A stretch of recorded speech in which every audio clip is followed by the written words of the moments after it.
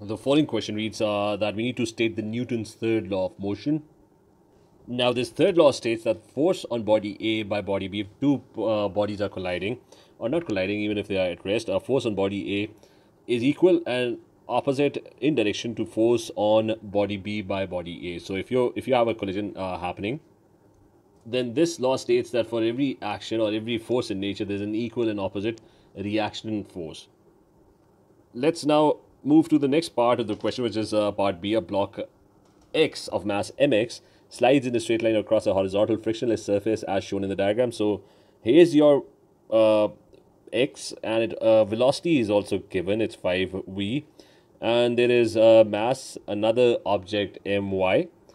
So the question then goes on to state that the block X moving with a speed 5v collides head-on with a stationary block of Y of mass my. The two blocks stick together and then move with common speed v as shown. So the two blocks after collisions, they unite, they become one, and they move together. Use the conservation of momentum to show that the mass ratio my over mx is equal to 4. Now, the first thing I'm going to state is the law of conservation of momentum. So this law states that the initial momentum is equal to the final momentum. So that's what we're going to do. We're going to find the initial momentum first, which over here is mass into velocity. It's going to be mx into 5v. And this object is stationary, so it's my into 0. The velocity is 0. So that over here is your initial momentum, and your final momentum is...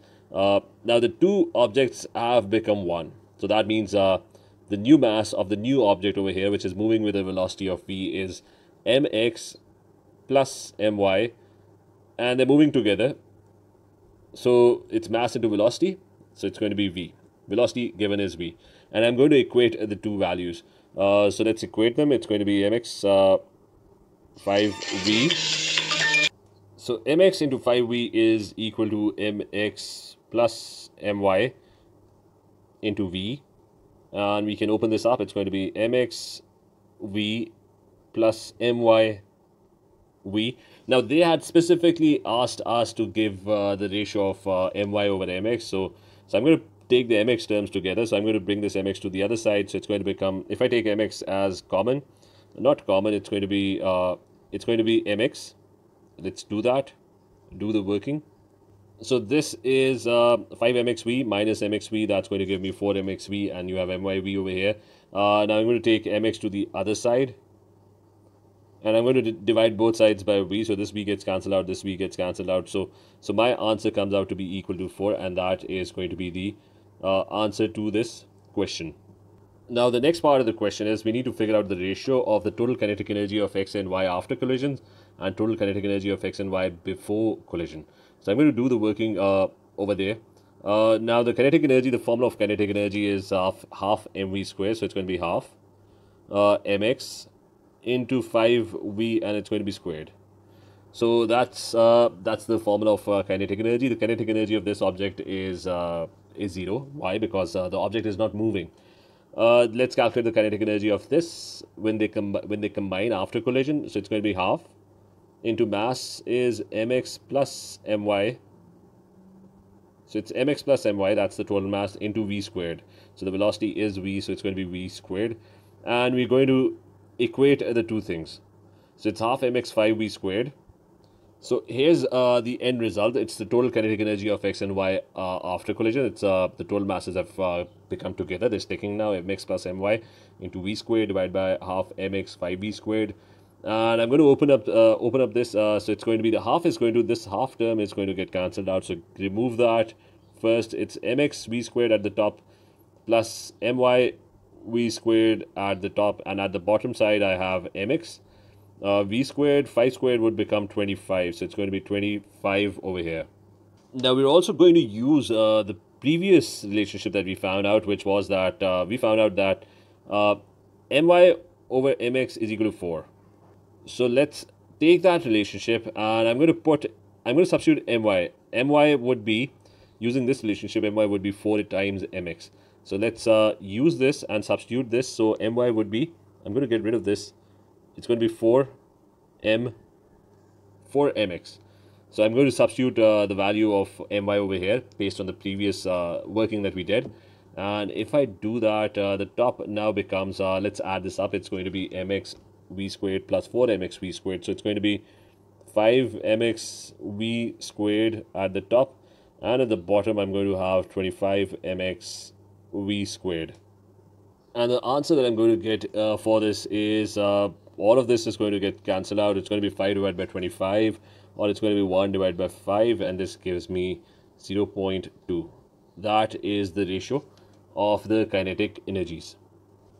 Moving to the next part of the question, you're being asked to state the value of the ratio for a perfectly elastic collision. Now, for a perfectly elastic collision, the kinetic energy before collision and the kinetic energy after collision, it's equal.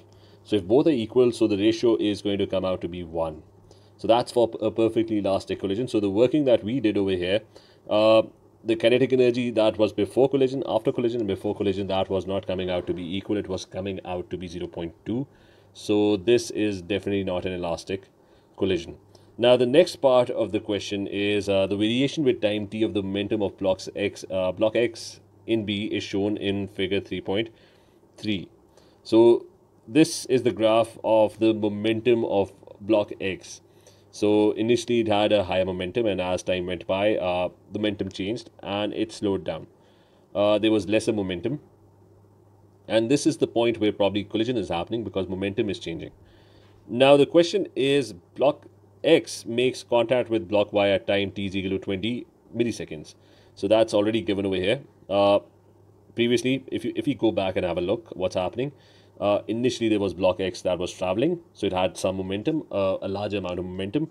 It then hit the mass over here and it slowed down. When it slowed down, it was traveling at a slower speed, and if it was traveling at a slower speed, if the speed decreases, momentum of block X would decrease because momentum is mass into velocity. So, and there's going to be a point where momentum changes. Initially there's going to be high momentum, and boom, there's a collision and the momentum decreases. So let's go back and read the question. Now, block X makes contact with block Y at time t is equal to 20 milliseconds. Describe qualitatively the magnitude and direction of the resultant force, if any, acting on block X in the time interval t is equal to 0 to t is equal to 20 milliseconds. So that's before collision.